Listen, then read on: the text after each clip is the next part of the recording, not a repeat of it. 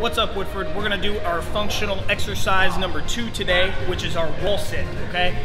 Basically, this is an isometric exercise. Again, it's working on stabilization and balance. It's also working on the endurance of your quadriceps and hamstring muscles, which will help you go up and down stairs and keeping your balance in everyday living activities, okay? So the first part of this is just your simple wall sit that you can do at home.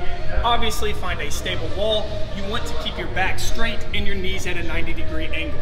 You do not want to go past 90 degrees, and you also do not want your knee in front of your toe. Thank you very much, Ashley. The progression to this, if this starts getting easy, or let me get that behind you real quick, sorry, is to put something behind you that's uneven, and then do the same thing. What I usually tell my clients is to sit here, start out with 10 seconds, upgrade to 20, and then upgrade to 30. Other than that, you can do 3 sets. I like to mix it up every other day if you want to start with this for a 2-week regimen.